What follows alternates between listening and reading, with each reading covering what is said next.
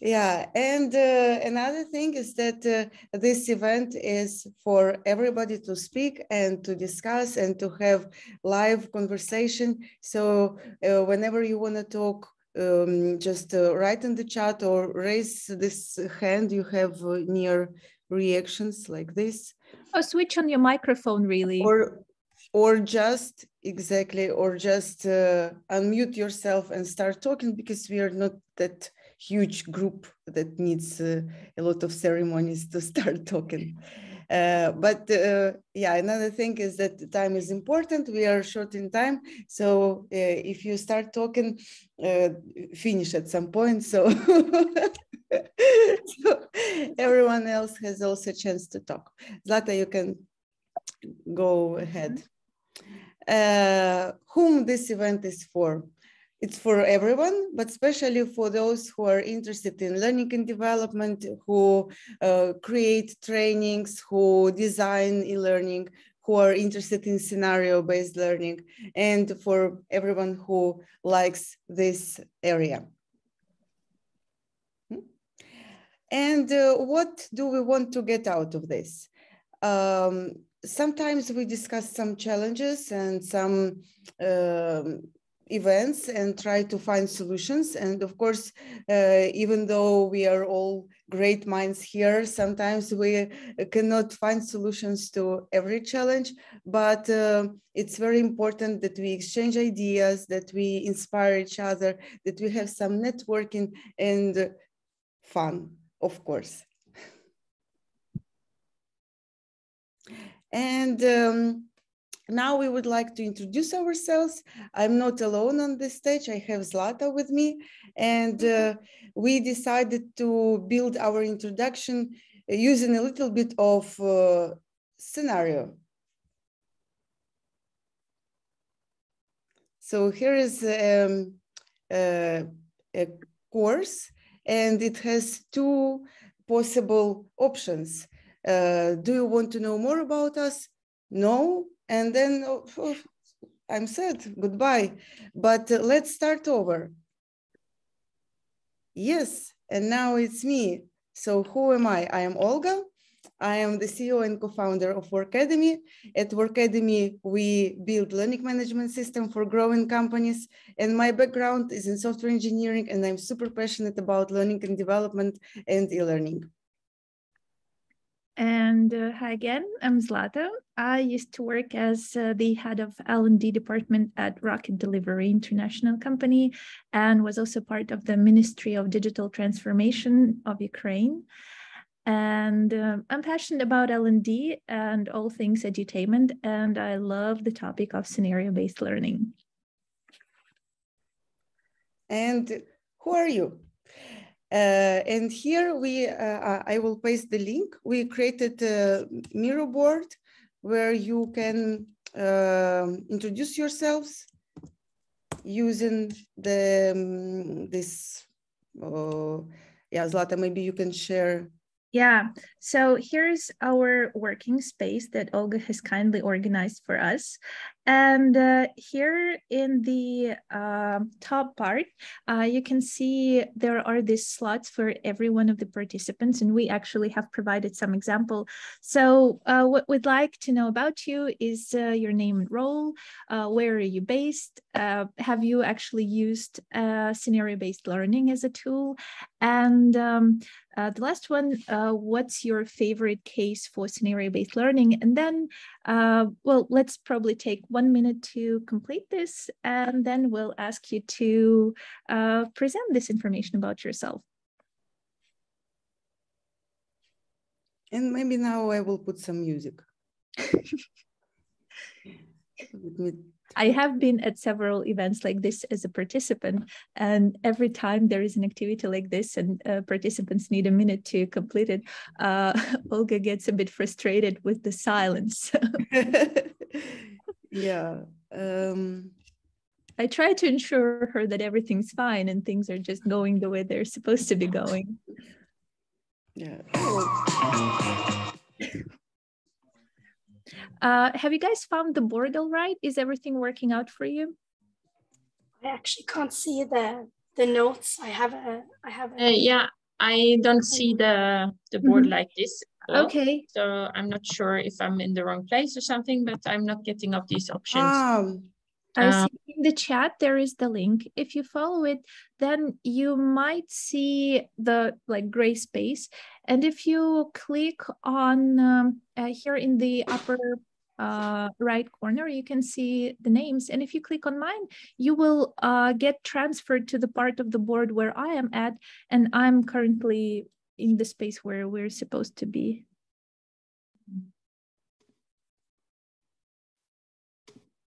But you have to be signed up at Miro, right? Let me try another link. Can you? Yeah. Look at the link that I sent. I think that this one will work better.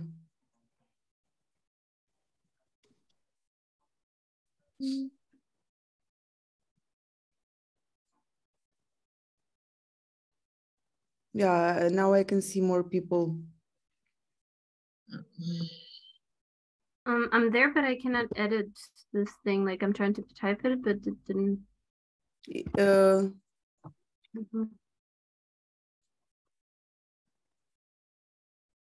If you, Jessica, if you click on any of the cards.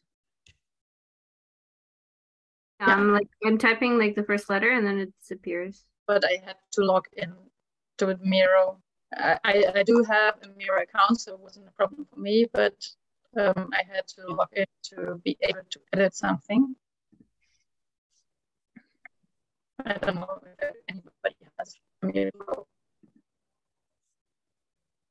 account. All right, I need editor rights to change anything.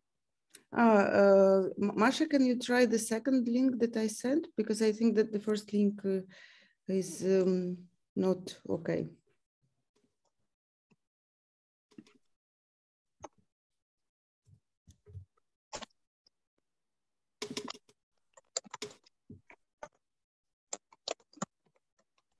It's actually really good that we do it now and discover all the possible challenges with it, because then when we actually start working, then we have everything solved. Hopefully.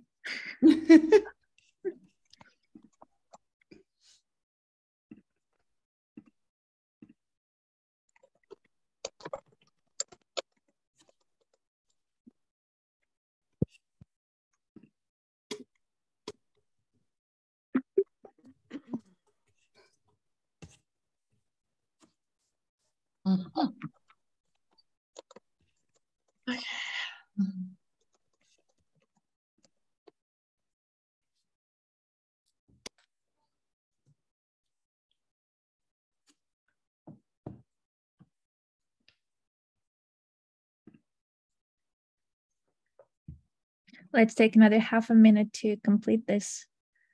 Yeah.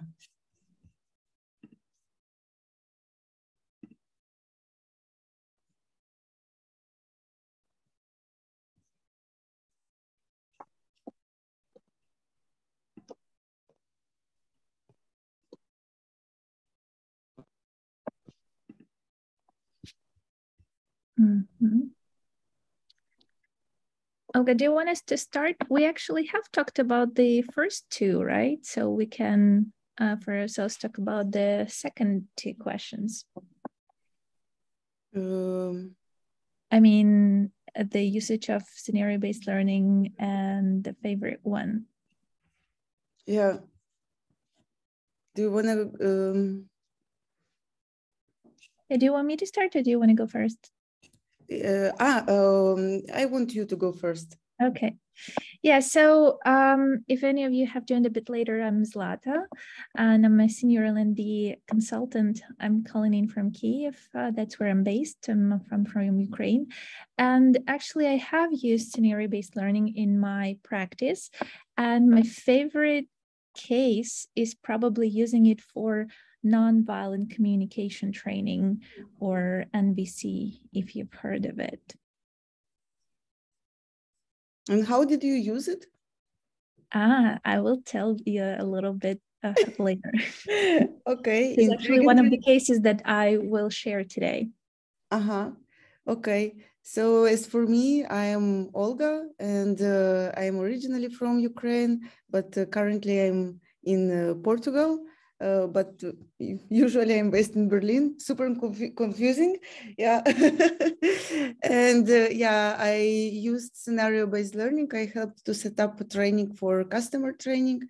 So yeah, it worked really nice. In that case. Jessica, do you want to go next? Yeah, sure.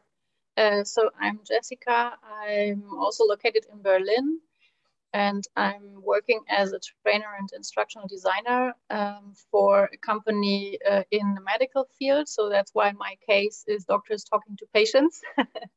But I'm really just about to start working in both in the medical field and with the scenario-based learning. I have done some scenario-based learning to a little bit to give information, but not so much to really do scenarios. So what happens if I choose this answer, and what is the other route if I choose another answer? So I was really happy when I saw your post, and I thought this could be a great introduction to start working with scenario-based learnings. Thank you very much for the invitation. Nice, thank you for joining. That's so good to have you here. Maria? Yeah, hi everyone. I'm Maria. I'm from Ukraine, but I'm living in Salzburg, Austria, and I'm like a very much beginner in L&D. I'm looking for a job in it now, so that's why I would really like to know more about scenario-based learning, because I haven't had like a lot of experience with it. So I could not think of a case where like I really participated in that. I saw like how Olga does it in her academy courses, but I'm not sure like that I participated as a learner in that. So I would really like to know more. Thank you. Thanks for joining. I think next one is Ben. Yeah, hello from me.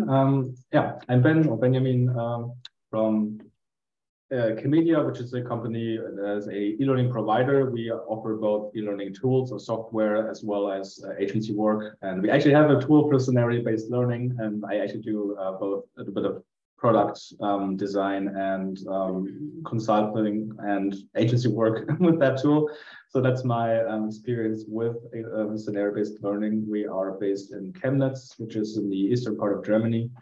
And one of my favorite applications and something I've been working on a lot is actually somewhat similar to what Jessica described, which is medical training, both for medical sales training, objection handling, and things like that, as well as, again, doctors talking to patients. We've recently had a university start using our tool, for example, for actual medical training, where they practice difficult conversations with their patients. For example, when it's about changing your lifestyle due to a disease, for example, if you're a diabetic, for example, that you have the white sugar and things like that. So that was a really cool project where scenario-based learning really tended to shine, because it showed the strong reactions that mistakes can cause, and that you really have to make good decisions and notice, okay, this is not working well, this is working well, you can provide feedback and things like that. And same goes for objection handling, of course, where you have to ask the correct questions to someone who is raising concerns, like what were the indications, what kind of medication, what kind of dosage do you use, things like that. So yeah, that's one of the applications that I really liked so far. Oh, thank you so much for sharing. These are such amazing examples. So I see that Liv is probably the next one. I'll do my best with the voice I have. My name is Liv. I live in Norway.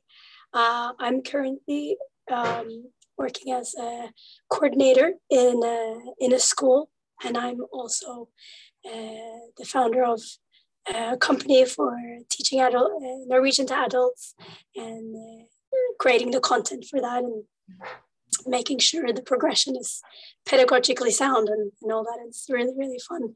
So in those two jobs, I do use scenario-based learning because I think it's really good to kind of see, like you said, that how, like the reactions and how you would feel in that certain situation, and kind of brings up the strengths and the weaknesses very clearly. And I think it's a good way to kind of practice skills and knowledge. So yeah. All right, thank you. So, I see also Elizabeth, your card. Yes, I'm Elizabeth. I work for IceCat, and we are a content provider for e-commerce.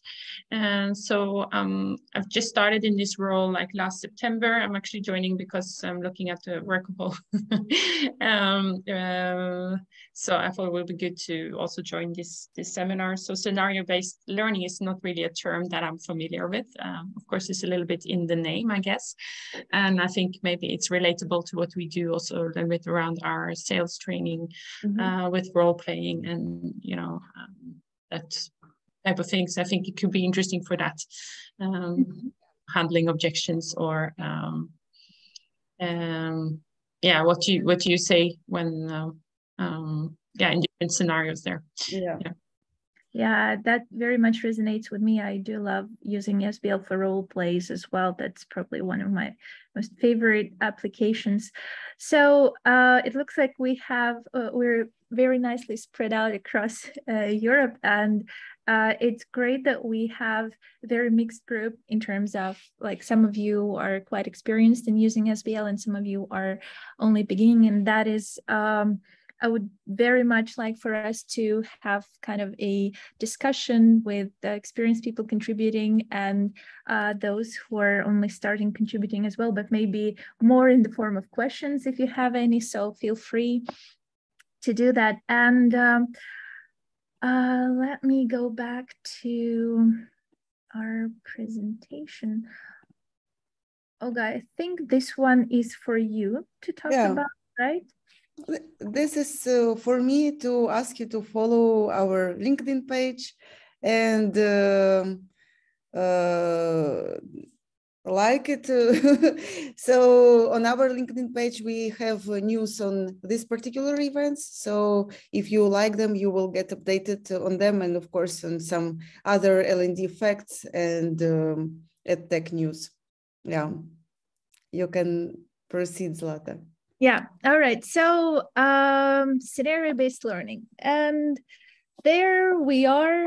I am sitting thinking about, behind my computer, thinking about what is the best way to talk about scenario-based learning.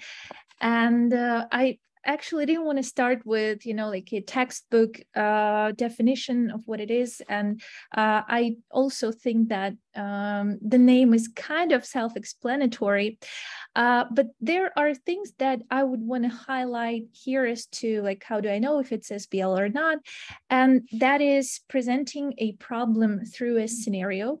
And so a scenario being a story, then it's important for the learner to really have choices. So 2 or more. In our first demonstration, there were 2 choices where you could choose to learn a little bit about us, or you could choose to ignore that part. And then the other aspect is that we really allow the learner to solve the problem by themselves. So instead of just giving them the straightforward answer, okay, you do this, ABC, if you remember from your own experience, the things that we actually experimented with, we didn't know what it was, but then we tried to tackle the problem from various sides. Maybe we failed at the first attempt, maybe the second was a bit more successful, but not completely. And once we get there, and if we really had to mine this knowledge by ourselves, it really becomes integrated and really ours. So that is what scenario-based learning, and I think it's an important aspect of it to, to really focus on. In the introduction, you were talking about the applications of scenario-based learning, and I felt like those were the applications where you used scenario-based learning as instructional designers or as coaches and L&D experts. But have you ever been a learner within a scenario-based learning? And that is my question to you, and anybody feel free to unmute, jump in. I have a little example to share. It's not actually a digital scenario-based learning, but it was actually a children's book, like maybe 15 years ago or something. It was one of those choose your own adventure books where you had to make a decision and then it told you, okay, go to page 23 to move on. But it wasn't just a story for fun, but it was actually an educational story because it was a science expedition and you had to make decisions on like what kind of samples to take and what tools to use and things like that. It was really fun, it was really cool, and was actually a learning experience, but it was all analog back in the day, of course. Yeah, this is actually a great point that scenario-based learning doesn't really only have to be within e-learning or online. That's true. So Benjamin, how was it for you? From the way you were talking about it, I kind of felt that it was really exciting for you. Yeah, absolutely. I mean, especially as a child, of course, but even overall, it was an opportunity to not just interact with the plain facts, like learning about science, for example. It was okay, that was fun for me too back in the day, of course, but I was actually able to apply the knowledge and put it into a certain context, live a story around it. And that's also one of the applications, of course, for quote unquote modern SBL, where it's not just about, okay, do this, do that, and this is important, and this is your to-do list for today, but you actually experience it in a more practical way and in a more realistic way, of course. So it was really nice because it gave me more context basically around the plain information. Mm-hmm. Yeah, thank you very much, you also, for providing the analytical side of this experience. Do we have anybody else who'd like to share how it was for them to be a learner within an SBL? I can share, if I may. So when COVID started, we decided to help people to deal with anxiety, and we set up a course on Workademy, which was heavily based on scenario-based learning. We worked with psychologists and therapists, and it's pretty much composed of scenarios. Like, for example, when you feel your anxiety level going up, what are you going to do? Watch Netflix, going for a walk, and depending on what you choose, then the therapist explains how it affects your system, and it's pretty good. And it's funny because I helped to set it up, but then I was also a learner, and it actually helped me to create some techniques to deal with my I don't know, my anxiety levels. So yeah, very interesting. And yeah, like Ben said, it helps to really start applying these things because you feel how different scenarios evolve. Mm-hmm. All right, thank you for sharing. Besides these three aspects that I have chosen to put here on the slides, which are obviously not exhaustive in terms of scenario-based learning, what other characteristics have you noticed being a learner? Like, I heard you guys mention the swift practical application of the things you learn. Anything else? I think for me, to have some kind of preparedness in the real situation, to have, like, the situation is somewhat familiar when you're actually in the real one, and I think that's really valuable. Yeah, I couldn't agree more.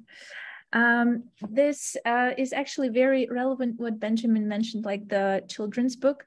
I think it's been very widely discussed that people like stories and enjoy stories, and that we really feel connected to the stories. And this has been talked about within marketing and all kinds of industries. But the other aspect that I just wanted to highlight today is that we actually learn very well through stories. And the stories as a learning tool has been around for a very long time. And if you think of actually folk stories and fairy tales, which are the tool to pass on the knowledge from generation to generation, they are in the form of stories because this is kind of evolutionary. This is the tool that stayed with us because we learned really well through it. So this is just something that I wanted to highlight for you. And surely scenario-based learning has various advantages, but I didn't want to have, just like a list of 25 bullet points of all the good things that SBL gives us, just several of them. And I think that is just the combination of my background forced me to choose these four. So the first one is facilitating problem solving in learners. And this is what I hear a lot from my clients in consulting, is that very often companies would like to teach their team members, their managers, their leaders to these problem solving skills. And that's not always easy to do for kids or for adults.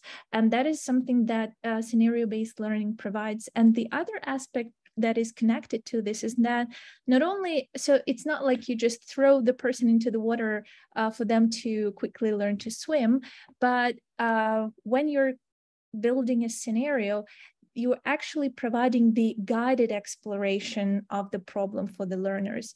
And that creates actually a safer practice zone, combined with this element of, like psychological aspect of this. We perceive scenarios and stories and games as kind of artificial or not real things. So for us, we feel more comfortable practicing. And actually I come from a Slavic culture where mistakes are not very much encouraged, and everything you do at school is highlighted. Every single mistake is highlighted with a red pen, and no correct thing is marked with a red one. So that translates into adults that are very constrained in terms of trying things out and so on and so forth. So we don't really have that mindset where to get good at something, you actually first to be kind of bad at it. And scenario-based learning actually can address that, even for like really difficult cases of people not being ready to try things out and experiment. And this is what I like scenario-based learning for, is that it actually, eases that strain and that fear of making a mistake. And the feedback is something that you can use to adjust and to keep exploring things. But even though scenario-based learning is a cool tool, I don't want to kind of communicate the idea that this is one universal, greatest, best tool ever that should be applied to everything. Absolutely not. This is one of the tools that is relevant for particular situations, for tackling particular problems. And so here I also thought that we could have an element of scenario-based learning for this next section, where we actually talk about the problems that could be addressed with the scenario-based learning. But before we delve into that, I would like to hear your thoughts on this.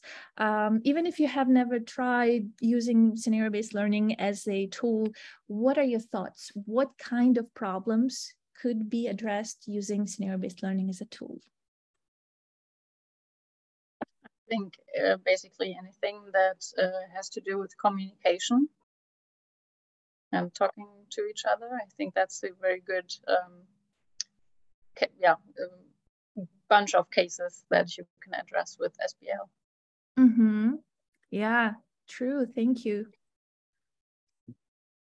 Yeah, I would argue that it's not just communication, but overall most things related to quote unquote soft skills because situations tend to be more ambiguous when it's about soft skills and communication and things like that, rather than harder skills like a process for constructing something or programming something, for example. These processes are probably as difficult or more difficult, but they are clear. The paths are much more clear. There's less branching, really. So anything that is soft skills related, even like leadership, for example, can be very ambiguous, and I think it's really great for SPR. Yeah, this is a very great point. So let me demonstrate something for you. So here we start with a triggering event. Basically, this is the beginning of the story, the setup. Hey, learners, so far you've covered the topics of what SBL is and its benefits. As a result of our training, we'd like our learners to be able to solve specific problems. Learning begins once learners are confronted with a problem. You may have already heard that there are ill-defined and that there are well-defined problems, or sometimes they're called ill-structured and well-structured problems. And what do you want to learn more about next? And here's our branching. And branching is one of the major tools for scenario-based learning. Basically, this is where our scenario diverges, and you have an option of actually learning a bit about ill-defined problems or well-defined problems. So we'll start with the ill-defined problems or ill-structured. So an ill-defined problem doesn't produce a particular certain answer.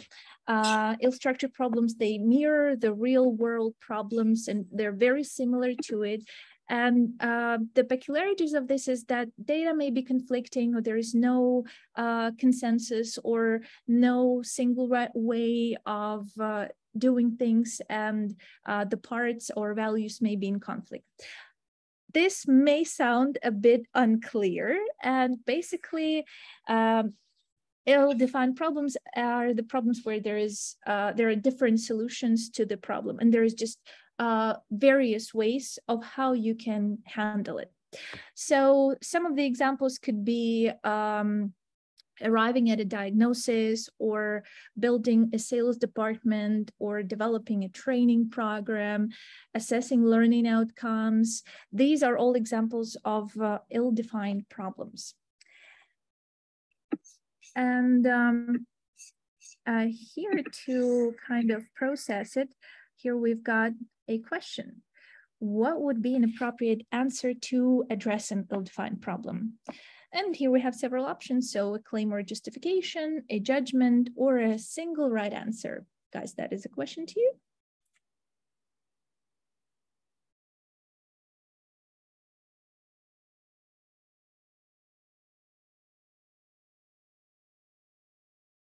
What do you think? If we have an ill-structured problem, what would be an appropriate response to it? I don't really like any of the responses. So I think the first one is the best, in my opinion. Mm-hmm. How, if you don't like the formulation of this particular one, how would you formulate it? I don't know. Because I think in this, what would be an appropriate answer to address an ill-defined problem? I think I would start with questions. You know, like, yeah. Mm-hmm. Okay. Yeah, and here we have a brief demonstration of what happens if a person chooses the wrong answer. Okay, the right answer. The judgment actually is also the right answer, because in the situations where there is no one right way to do things, that depends very much on the context sometimes. So, okay, ill-defined problems a bit discovered, and time to talk about well-defined problems. Yeah, I see a hand. Yes, Maria. Like what does it mean, like a claim or justification? So like wouldn't you want to provide like a range of answers and like discuss them with people to solve an ill-defined problem, or how does it work? Yeah. So what it means is that basically this is as opposed to just you saying that, okay, there is one definite right answer, like a number or a string of steps to do it, but rather this is a more kind of blurry thing. So the answer to this, to address it, could be a person's judgment. So they're making a choice of what would be the best way to act here. And here, the justifications or a claim, they are all kind of synonymous in this context. I'm still not sure I understand what, like, so what's a claim or a justification of what? Yeah, so for instance, you are in a soft skill training. So for instance, providing feedback, providing training. And so this is an ill-defined problem because, again, there are various ways to do it well and to do it right. Even if the company has a tone of voice or a policy, there are still a range of options that you can go with. And so if you're put in a situation, in a scenario where you have to react to a certain case, right, you will be making a judgment of how you want to act there. And you can justify, okay, so I will choose to talk to this person by myself because I believe la la la. So that judgment or that justification depends on other factors that you're considering within that context, right? So we cannot say that there's just one definite answer to address that situation. Okay. So moving on to well-defined problems. A well-defined problem produces a right answer through an appropriate algorithm of action. So the classical case of a well-defined problem is a mathematical task or an equation. It could be following a certain flow in a CRM system or specific order of actions in case of emergency. So these are well-defined problems. And again, the question to just bring your focus to it, what would be an appropriate answer to address a well-defined problem?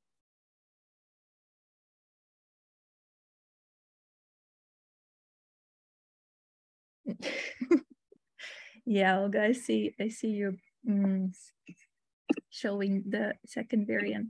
That's right.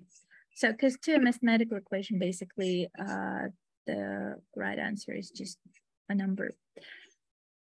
And guys, here is the place for, again, your answers. What would be an example of an ill-defined problem from your work that you think could be addressed with scenario-based learning?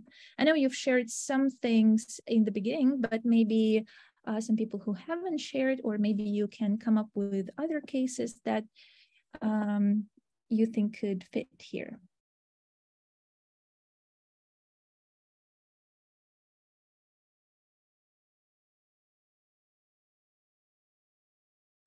Just for me to clarify, is the question clear? Okay. Yes. I'm just coming with a suggestion just for the sake of it. For instance, how to handle a conflict between two children. Yeah, definitely. No single right answer, unfortunately.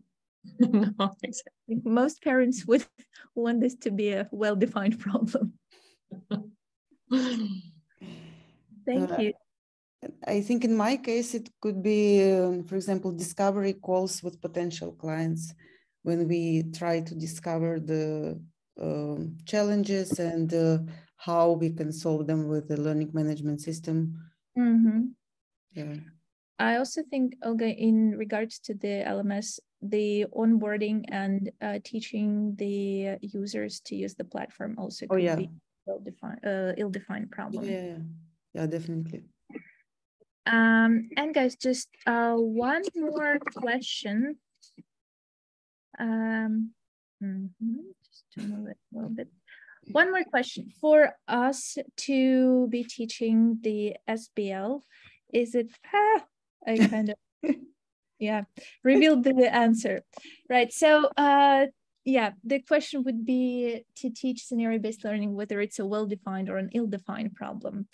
But I'm sure all of you would have answered correctly. So that is a ill-defined problem, actually.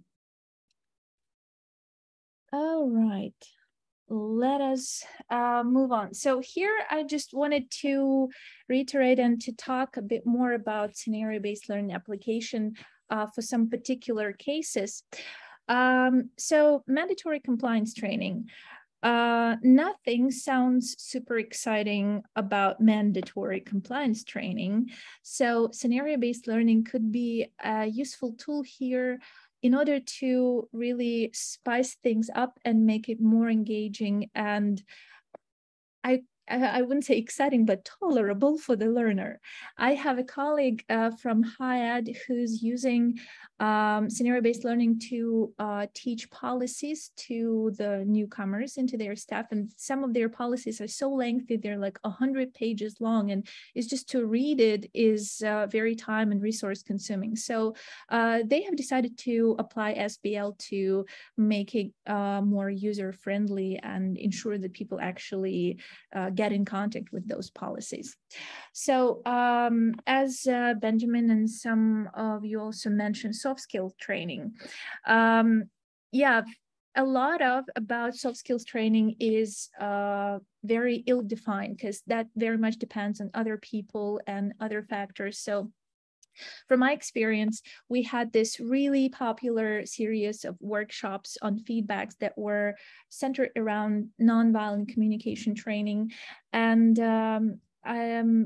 it was also mentioned the role plays today. So the way I use scenario-based learning there is that the roles were given out to the participants and they were given a story in the form of a conflict that kind of a triggering event, and they would have to act out this conflict based on like using this new nonviolent communication skills that they have acquired. And then the story would get new plot twists and new like situations would be fed to the learners. So they would have to, again, produce other reactions and solve this conflict, this situation in a certain way. Then all kinds of critical thinking skills training. Like if we take the example of cases, then cases could be presented as just a story, like, okay, so this is what happened and we did that and then this happened, which is great. And I personally love learning about different cases. However, that could be actually turned into a bit of a scenario where you kind of cut this case into story bits and then present to the learner just the first part and then encourage them to produce and explore various options. So what would you do if, say, this happened, or using promoting questions, you could encourage people to, say, critically analyze, okay, what could be the options to react in this case, or what are the risks that we could foresee here, and then share what you really did and what the result was. And then that brings us to the next step of the scenario where, okay, so then this happened. And so how would you act in this case? And also high risk tasks and trainings like tactical medicine or firefighters training, where it's really dangerous to place learners in the real world situations.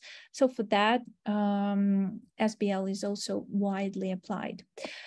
And the last bullet has questions, and this is the place where maybe you want to share other scenario-based learning applications that you haven't mentioned so far. I actually have another example for a high-risk tasks training, just to emphasize that. For example, we have a scenario-based training around first aid in a really dangerous situation. And basically every single step, if you make a bad choice, the scenario ends. This is to emphasize the severity of the situation. I mean, for example, in a basic sales training or something, you might just get a chance to redo something or just anger your customer, for example. But in this first aid situation, if the first thing you do is not call an ambulance, you've already lost, basically, for example, and then you do first aid, for example, things like that. So this can be really nice to, again, provide context. And another thing you talked about regarding compliance training, for example, make it more interesting overall for learners because the scenario tends to be fun, but also to provide more context or also answer the question, what's in it for me? Why should I learn this? Because you can use a scenario to show the effects when you don't know these things, when you don't apply them properly. For example, we had a social engineering training. Social engineering is basically quote unquote hackers who don't hack your computer, but hack your brain. They make a fake phone call, for example, and pretend to be someone else to grab information or get some kind of access. And this overall, this was a large course, but it started with a scenario where learners didn't really know what to do. And then it showed them the consequences that might result in something like that when they don't know what to do. And then the learning part followed, and then another scenario. So it can provide more context and more severity to these things that might just be quite easy to understand at first. You think you understand them, but you can't really apply them. Mm-hmm. Yeah, thank you so much for highlighting that. All right, let's then move on. So in both our demonstrations today, there was this tool of branching used, and branching is one of the major tools for scenario-based learning. So basically where your story diverges into 2, 3, or more options, but with more options, that's a bit challenging because branchings, if there's a lot of them, or if there is branching within a branching, they kind of quickly get out of hand. And this is a challenge to remember for any instructional designer. So one thing before we actually move to the practical part, one thing that I just wanted to share with you about the scenario-based learning, that not every branching is actually a scenario-based learning. So there are cases where, but I think that is actually interesting what Benjamin just told, like where whenever you do the wrong move, the scenario ends. But that is relevant for like that particular training because of the specifics of the topic. But very often when you get started, the like knee-jerk way to do it is that, okay, so I have 3 options. 1 is the right one and 2 are the wrong ones. And if my learner chooses the wrong ones, they immediately get like, wrong, go back. And so kind of you lead the learner to the only right way of doing things. And then that's the only way when the story unfolds. So, but for scenario-based learning, also consider that the options could actually provide exploration of the topic. And so this would be very controlling in a controlled environment. But for scenario-based learning, we want to actually provide the safer space of exploring things. If you are anything like me, being keen on science-based things, just to talk a little bit about the science behind scenario-based learning, it actually is built on the 2 pillars of situated learning theory, where, and this is also something that Benjamin brought up briefly in his responses, where learning really is well processed by people if it is happening in the context where it's going to be used. And then the situated cognition of where the things you learn are connected to the context and not just, you know, kind of singled out. But again, if to go back to the relevance of scenario-based learning and the choice of it as a tool, here I have a short checklist, and now we can walk through it, and you can now think of an educational product or a course or a workshop that maybe you are in the process of producing, maybe you are going to produce, and say you're thinking of, why don't I use scenario-based learning for it?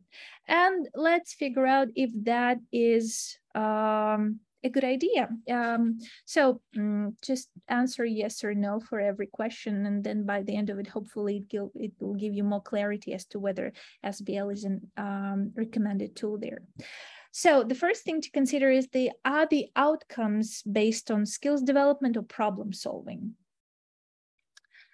Yes or no? Is it difficult or unsafe to provide real world experience of the skills?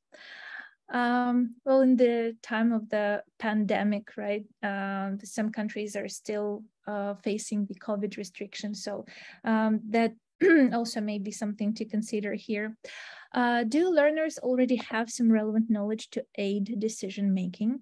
This is about if you have like the learners who are starting from the very basic things, you might reconsider using scenario-based learning, because to really explore and to make decisions, you do need some knowledge that you already have.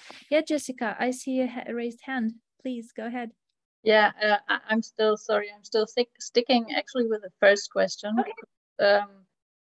When I ask myself, are the outcomes based on skills development or problem solving, aren't both of the choices heading to SBL could be an option? So is there? Yeah, that's right. So here we're not choosing between skills development or problem solving. We're choosing between skills development and problem solving and not. Okay. Okay, then that was a little bit misleading. Okay. Now I understand that maybe the way the question is formulated is not super clear, but thank you very much for clarifying. So if it's here, if the training that you have in mind, its outcomes are based on skills development or problem solving, both would lead you to considering. Yeah. Okay. Understood. Thank you. Okay, yeah. Then the other thing to consider, and when I was just starting to use SBL, that was actually a revelation for me, because nobody told me that I should have considered that, is do you have actually the time and resources to design, develop, and test the SBL? Because that may be kind of resource consuming. And if you understand that this course or this training will become irrelevant in, say, 3 or 6 months, you might not want to invest all that effort into developing such training. And Zlata, do you have like any a first start of how you can estimate the time and resources? Because as you just said, that's my main problem, I think.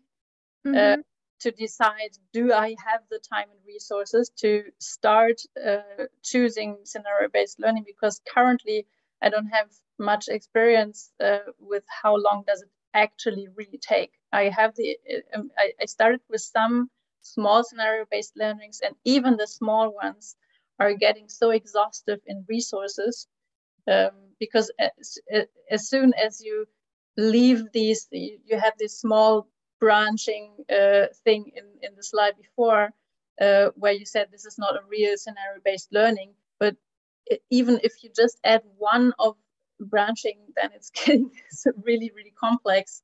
And so I find it very difficult to estimate how long would I really sit on this using scenario-based learning as a tool. Yeah, I can relate to what you're saying. Because the first one I was using took me like months to develop, and I don't agree that it was the proper usage of resources, but well, that happened. So I actually don't know if there is like a formula to rely on to calculate. Maybe some of people who also use scenario-based learning could, if you know, please share. But the other thing that I just wanted to highlight here for you is that if that's going to be like one of the first ones, you are not only investing your resources here in the particular training, but you're also investing in your skills development, because having built one, even if it's going to take a while, the next one is probably going to be easier and it will go faster. So you are investing in actually economizing your resources in the future. But what I would consider here is my department's priorities and how that translates into the business goals.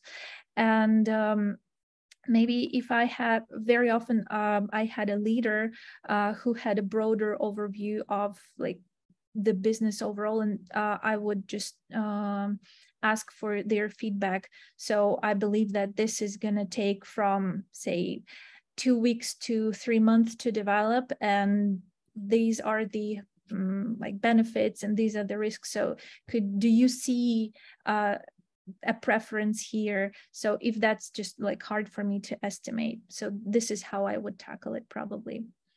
But maybe somebody else could share their view on this. I would, for example, be curious, Ben, whether you are facing these kind of decision making in your work, because I understood that you deal a lot with scenario-based learning. So yes, absolutely. Just an example to emphasize this, I actually facilitate workshops for our scenario-based training tool as well. These are about 2 hours, and almost half of this time, or about half of this time, is not actually spent explaining how to use the tool, what to click, because that's relatively simple. But it's about how to design these scenarios effectively, what to keep in mind, and that's the hard part, really. Like the tool should be as easy as possible, because that's the easy part. It's really about building these concepts. And I also always recommend to start simple, the simple scenarios, and really think about, okay, what are upcoming projects where I can use them, and we maybe even have at least partly formulaic approach at some point, with a little bit of a formula on how to develop them, how to build them, where can we get information that we need. For example, we have one of our customers is producing a lot of sales training and objections handling for their medical products. And they realized, okay, we have 30 products, we're going to need a scenario-based learning for all of them, or you want to do a scenario-based learning for all of them. So now we can spend the time to really think about, okay, what do we need, how do we build them effectively, and then build a certain framework to save some time at least. And one of the most valuable things here were actually their subject matter experts, because we actually started with finished documents of frequently asked questions and key messages that the salespersons had to convey, and had to use this as our base for these scenarios. That was fine for simple scenarios, but to build a really effective scenario, you need the reasoning behind these messages. You need to know, why is this the message? Why is this important? What are the nuances? What can go wrong there? So we actually started working with their SMEs and the people developing these guidelines, and actually have them add comments to these guidelines, telling us, okay, why is this important? And that's a really helpful way of making the production much easier, because it helps you build negative responses, wrong responses. It helps you to build feedback as well, because you know why this is wrong. You don't just know the correct answer as a developer now, you actually know why it's wrong, and that makes it much more efficient as well. Just a little overview. Yeah, thank you very much for the insight, because I really agree that this is the most critical part of developing the SBL, is really the concept and the what should I include, and what are also wrong answers or matching answers. So these are, Yeah, and you don't really have to use it like for the whole product. You can use the elements of scenario-based learning in certain parts, and that can make it easier. I actually see 2 hands raised. Olga, I think you were the first one. I think you're muted. Yeah, I was. I wanted to say that I think that the last question also partially answers this one. So if the content will remain relevant for quite a long time, that maybe maybe it's worth to spend some resources and time. But if it's like short lasting, like if it will be relevant for 1 week, you won't spend maybe half a year developing that. So this is also to consider. Yeah, thank you. Elizabeth? Well, yeah, I'm assuming then, since our academy has this this presentation now, that you also have, you can facilitate that within your solution, right?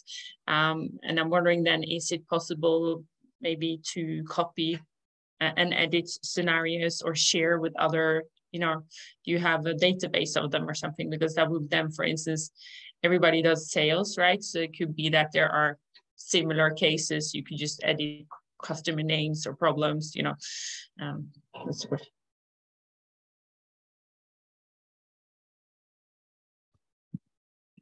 Olga? Yeah, do I understand right, Elizabeth, that are you asking if we have like a library of predefined scenarios that you can choose from? Yeah, for instance, yeah. Or if you could share with other people also using your solution, if there could be some sharing. We don't have a predefined library, but you can easily build scenarios, dialogues, and options and share with other people. So yeah, we will, by the end of the session, we will ask you participants if you want to try it, and then send you the access so you can try and build some scenarios and share them. But before that, let's come back to Zlata and build some scenarios. Yeah, the demonstrations that we had today, they were actually built on the Workademy platform, and we're quickly moving to the practical part. So the question of how to start, you know, this widespread issue of being faced with a blank page and where to proceed from there. So I just want to share some steps that may be helpful to get started. So the first one is to identify the learning outcomes, which actually not exclusively related to scenario-based learning, but probably is the first step for producing any kind of educational product. The next one, this is where I invite you to double check whether you need scenario-based learning for the problem that you're trying to solve with this training. And then build the storyline. I like using Mirror for that, but I know people have used various tools, but I prefer not to go to the LMS or any tool that, say, Adobe Captivate or whatever tool I'm using for building the story before I actually construct it. You know, it's like with the presentation, first I build the story and then I only build slides, the same here. And then the thing that actually helps getting started is to identify the trigger in event or a situation. So that's basically where we start. And now is the time where we will actually invite you to go ahead and try to build a small scenario, small story. Right after I present you this slide, we will again invite you to go to Mirror board. And at the same time, we will ask you, Olga, do we have breakout rooms? Yeah. I think 2 or 3 will be enough. So we will, guys, ask you to split into breakout rooms of 2 or 3 people. And in the Mirror board, there is this prepared space to try and build a scenario. You can actually, you don't really have to make it complicated. This is just to kind of process everything that we have talked today about. And the 4 parts of the task is to briefly mention 1 or 2 outcomes that you want your learners to result with. What is it that you will be teaching? And in the Mirror, you will find the copy of the checklist to see if you really need scenario-based learning for it. Then build the storyline. Here, I invite you to try build at least one branching. Doesn't have to be super complicated with, like 5 options. 2 or 3 will be more than enough. And choose the starting point for yourself. And now this is where I will go to mirror to show you where this all is going to happen. Here we actually have a couple of examples for you. The first one is the example from the demonstration where we talked about ill-defined and well-defined problems. And here you learners were the characters of this scenario. But you actually can choose to create other characters that are not your learners. So like here I have an example of from the feedback training. Here is the triggering event. One of your teammates has repeatedly been rude to other teammates over the past 2 weeks. In addition, he has missed a couple of team meetings without informing beforehand. What are you going to do about it? And then you have 3 options. Too early to do something, I will keep observing for a couple of weeks. And then it takes you to other parts to explore this decision. I will talk to our team leader about this. And then again, several stages of exploring this option. And I'm great at communicating. I'll talk to him myself. And then all of these branches, they come to the resolution where turns out John's close relative has been very sick and he's not taking it too well. So here, guys, are the spaces for you.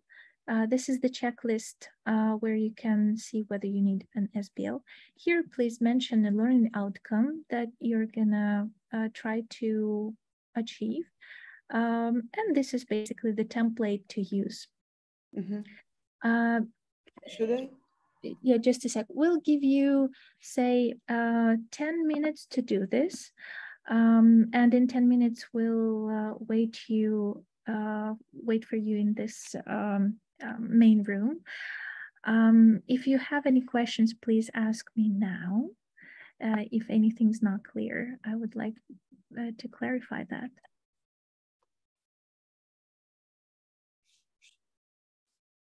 Okay, so then Olga, will you Yes, invite I will. Yeah, it's my first time in my life when I will create breakout rooms. So if something goes wrong, don't mind. But I think everything is clear. It will be 2 breakout rooms. So one room will have 3 people, another one will have 2. And me and Zlata will run over the rooms and help you out with the things. And the Zoom will assign people automatically, so I don't know who will be where, but I will start now. So I am creating the breakout rooms now.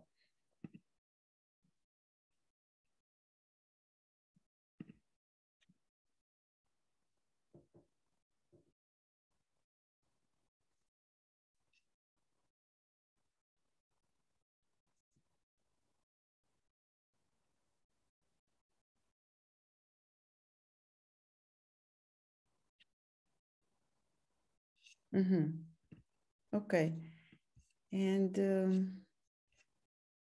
so 10 minutes you say, and Zlata, will then the rest 10 minutes be enough to give feedback on what people, okay. Sure, we're not gonna, like zoom in a lot on it. Okay. We'll basically have like 5 minutes for the feedback because we're not going to give it to all of them. We'll just ask, and then we'll give some feedback, and then we'll have some time to finish. Okay. Maybe like after 2 minutes we should jump in some rooms and ask people if they need help. Yeah, I think we can do it actually now. Okay. So I will go to room 2. Can you see the rooms actually? Yeah, I can. I will join the room 2 and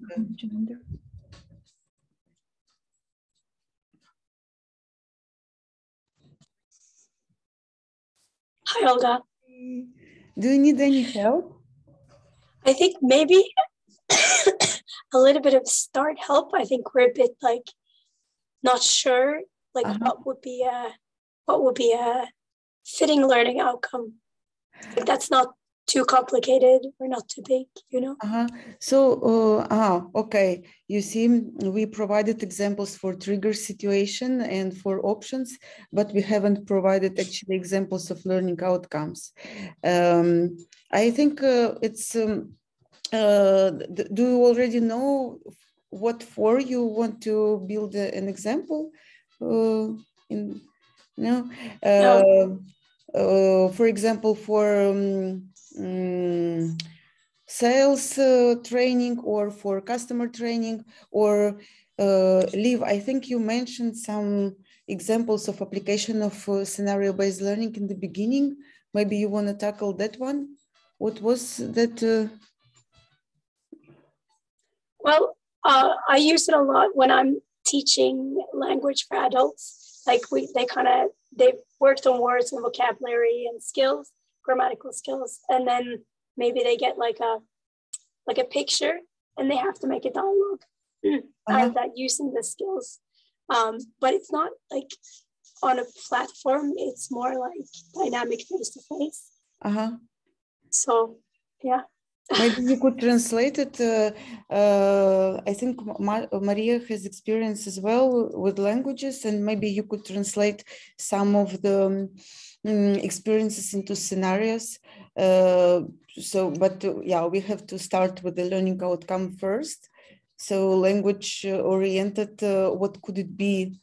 So, for example, it could be something so simple as like introduce yourself in the new language. Like that's, you know, that's not such a big learning outcome. So then what could be the different scenarios? Like for me, it seems that how are you doing there's not like different, or like, do you mean like a formal, informal, or like how would be the like different options? Yeah, because it is a right or wrong answer. You know, if you say, hi, what's your name? And you answer something that's not your name, then right. The learning outcome would be that after this training, a learner would be able to introduce themselves, right? So maybe you can start by typing that down for the learning outcome in the Miro, and then think of triggering trigger situation. What could possibly trigger this? So, for example, a possible situation could be like, hey, you're walking into a conference room and someone approaches you and tells you, hey, where are you from? And then maybe something like that. Yeah, right. I think we can do something like for example, there are options like, okay, hey, what's up? Or like, good afternoon. For example, like, I don't know, you know. So, and then for example, if the person chooses, hey, what's up? You kind of write like, okay, that's a nice way to greet a friend, but maybe in a conference it would not be so appropriate. So maybe you can try again, something like this. Yeah. Okay, I think here I can leave you. Yeah. Thank you.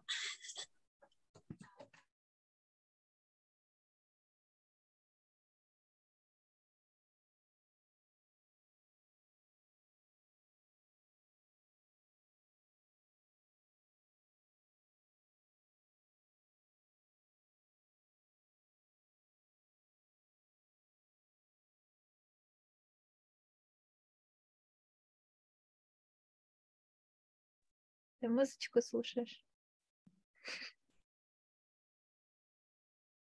You're muted. Can you hear the music, or is it on? I can hear it now, but when you're muted, when it's muted, oh yeah. I saw you kind of dancing, so I think, what music in Olga's head or in just the room playing? Yeah, I have this nice playlist from D School. Do you know this D School? It's from Stanford Design School. They're like school for creativity and whatever. And they developed this playlist that helps people to like enter the creative work mode. And I really like it. Cool. Sounds great.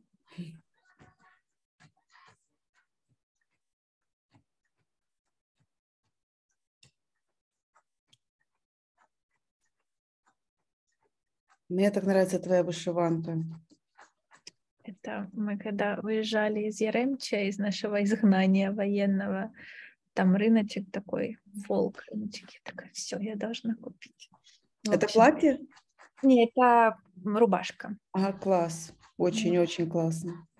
Я, конечно, там навыбирала их кучу, но я поняла, что как бы война, нельзя купить 5 вышиванок. Пришлось остановиться на одной.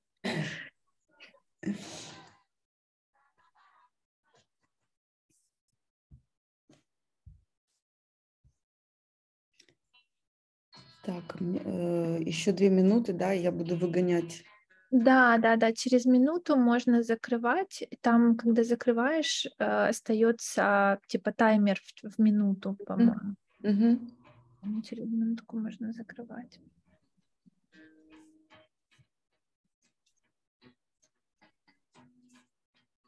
Слушай, ну оказалось довольно-таки легко создавать эти комнаты. Это да, такое. Там еще есть, можно переназывать эти комнаты, заранее сделать и потом просто сказать всем идите. Прикольно. Я закрываю уже 19 минут. Так. Как раз будет минутка закончить.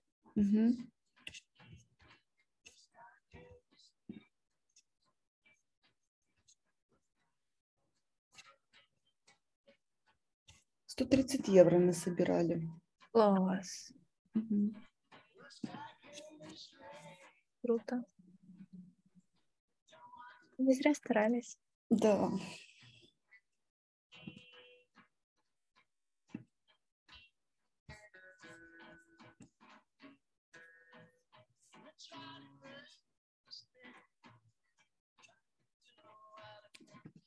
И ты сейчас прокомментируешь, да, то, что они поделали? Да. Сейчас попросим их презентовать быстренько. Может, это самое что-то прокомментирую. Предложим им написать тебе, если они хотят построить это на Workademy, и будем заканчивать.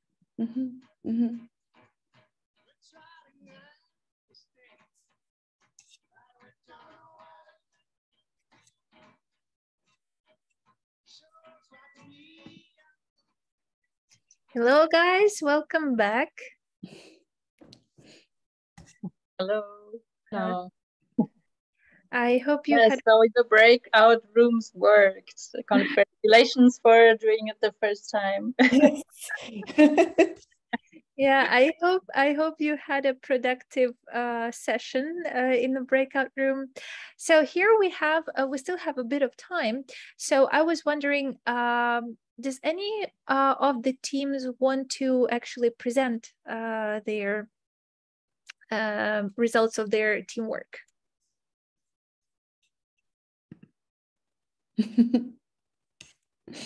Yeah, I mean, we can quickly present, but we don't have 2 branches. We just succeeded to do one because first we had to decide on a topic. And yeah.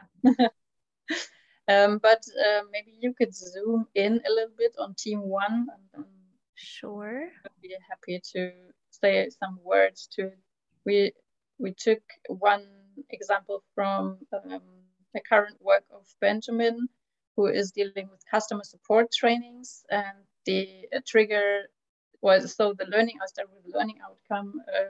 The outcome should be that the customer support employee should learn how to politely reject system access that the customer is asking for. but the superior of the customer is sick, so he says, and the support employee couldn't give the access without the confirmation. So he, in the end, he has to reject that. But how is the question? How does he reject this? So the trigger situation would be the customer calls support for system access. They have no clearance to, and the superior needs to confirm, but is unavailable.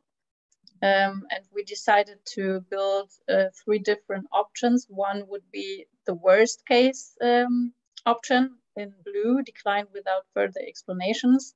Then second step, we define the best case answer, which would be decline, explain empathetically, and also try to find a workaround together so that he really gets some help. And then we decided to also add a middle option where it goes into the right direction. So declining, but explaining empathetically, but without the second step to find a workaround. So, and that's where we had to stop for this time. Although you could actually even consider these options combinations of paths. So it wouldn't just be one step you decline and don't explain anything, for example. So this could also already be multiple steps. You ask what the problem is and you gather some information. Maybe you ask a question that isn't relevant and then you just decline without explanation. But these can actually be paths, not just single decisions as well. But of course, we didn't have the time for them. Yeah, and that actually captured my attention where I was reading these options that you're proposing to a learner. And I'm like, okay, decline, explain empathically. I'm like, yeah, that sounds like a good option. But then I saw that there was another one. And I'm like, okay, I'm curious, what else is there to choose from? So yeah. And how do you see, if you had a time to discuss that, how do you see those options going further or further branching, or is there feedback that is given to a learner? Well, we didn't discuss this further in the group, but maybe I can give a few examples because this is something we've been working on here and there for our internal support team. And like you said, there are further steps down the line. For example, even in our best option, we have to try asking further questions. What I just said, you can also ask long questions. You can basically end up with some kind of small talk, which might be an empathetic approach, and they might not be that angry anymore, but it's still not the optimal way, because maybe you could have actually had the chance to ask something that allows you to solve this customer's problem without giving them system access. So these are the branches that this can go toward. It was actually ended up, or is still in progress, about a complex scenario where these paths keep intertwining, and you really have to pick and choose the correct questions to ask and things to do. And also, of course, a lot of feedback as well. So we actually have 2 versions of this scenario, one without feedback and one with feedback for practice, where it actually gives you some information on what kind of questions to ask. Be careful, don't go too far into small talk, or don't ask too specific things. Don't assume anything, just ask open questions first and then go more into detail. All these kinds of things. I mean, you can make it really complicated, but also a little more simple. But yeah. Yeah, thank you. And just one thing that came to mind that I wanted to highlight.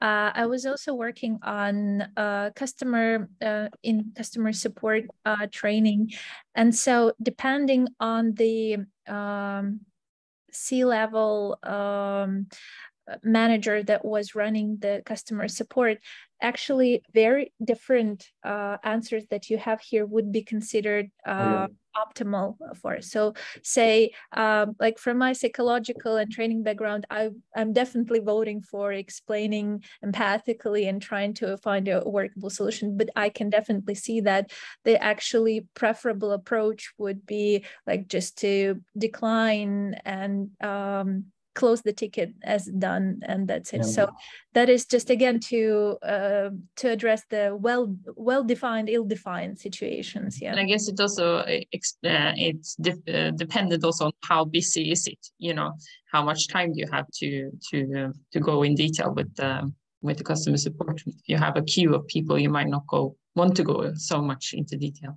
Yeah. Yes, absolutely. We actually had a similar scenario-based learning for one of our customers, which was for the first level support. And some of the scenarios, the correct way to go was get the information and then escalate to the next level because you didn't have the clearance to go for any further. Mm-hmm.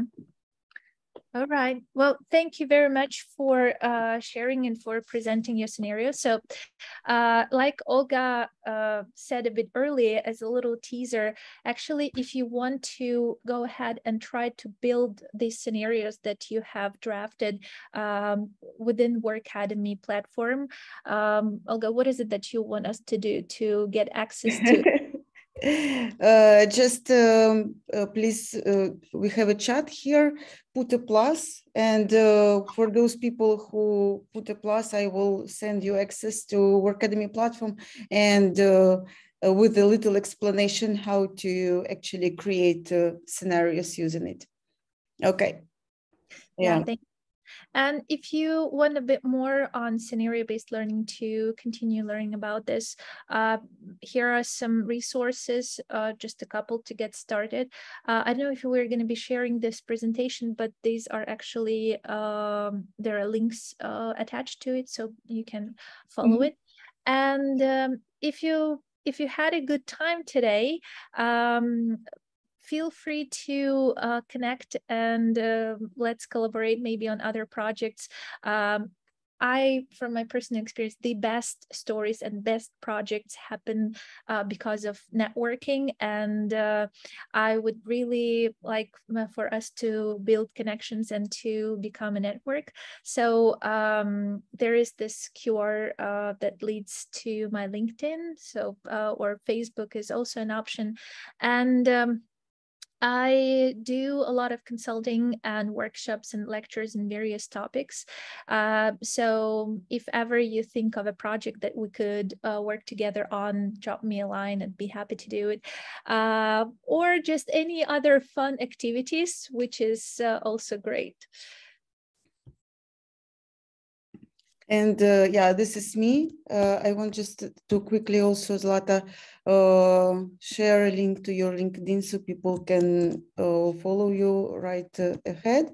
And yeah, as I already mentioned, we build a learning management system for growing companies.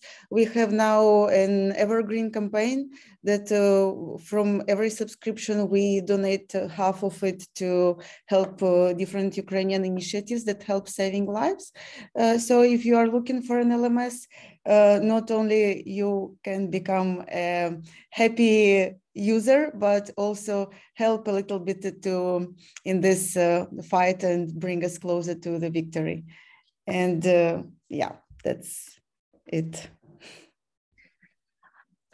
So guys, thank you so much for this time together. If you want to share some thoughts, comments, feedback, smiles, whatever, you're very, very welcome to do that. Thank you very much. I will send a follow-up email with where I will share the presentation, the platform, the course that we've been using and showing you, so you will be able to explore more and of course connect and let's keep in touch and keep with this networking. Thank you very much. Thank you very much for hosting this event. Thank you. And thank you. Yeah, and you feel free to leave if you want. Yes, I will say bye. Yeah. You don't have to leave, but you can't stay here either. Yeah, thank you so much, guys, for this hour and a half. I really had a good time and appreciate you joining in the middle of the day and this opportunity to connect with you and to talk about the things that we're passionate about. Thank you. Thanks. Bye. Bye. Bye. Have a good day.